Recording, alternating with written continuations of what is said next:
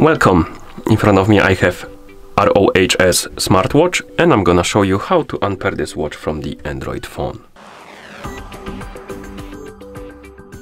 First we need to open the Fondue Pro application on the phone that is paired with our watch.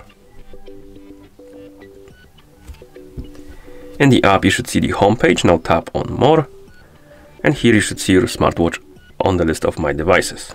Tap on it, tap on OK. You will see the message unbinding successful.